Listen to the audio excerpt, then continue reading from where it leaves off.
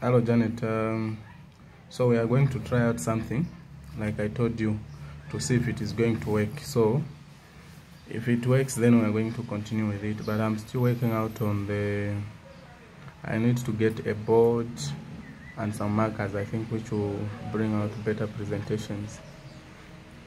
So for now, like I told you to send me the topics, then you insisted that we start all over again.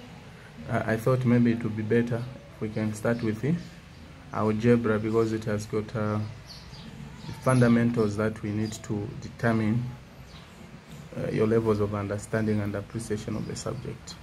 So let's start with the basics in algebra. Okay. So algebra, we're going to look at the simplification of like and unlike terms, which is fundamentally found even in grade 8. Okay, so let's see, how do we simplify the like and unlike terms? Simplify the following. A, say 4y plus y plus 3y.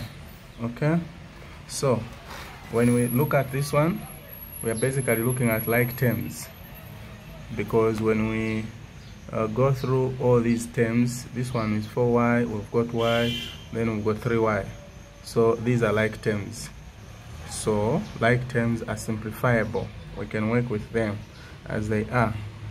So we are going to basically deal with the coefficients.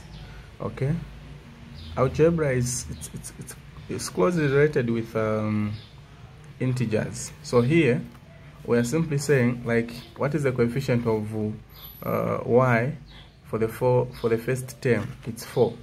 Then the second one, the coefficient is 1. The second one, the coefficient is 3. Okay, then we can put our y outside. Then we work with these characters or digits that we have in the brackets. We add them. So when we add these, you discover that we're going to get 8. Then we bring y here. So our answer is going to be 8y. Okay, then we can go to B. On the same part of like terms, we have negative 8x plus 5x minus 3x plus maybe 9x. Okay, so now here it's the same thing. We need to work with the coefficients. This letter, which we call a variable, really has no influence on our answers. It will just be part of the final answer, but we are dealing with the coefficients, these numbers before a letter. These are the numbers that we call a coefficient. So like for the first one, the coefficient of x is negative 8. For the second one, the coefficient of x is 5. The other one, it's negative 3. So it goes on like that. So we're going to, it's like we're working with minus 3 plus 9 brackets, then we put our x there. Now if you remember the idea, or if you still have some remembrance on the addition of integers with different signs. For the first one here, we've got negative 5 plus, negative 8 plus 5.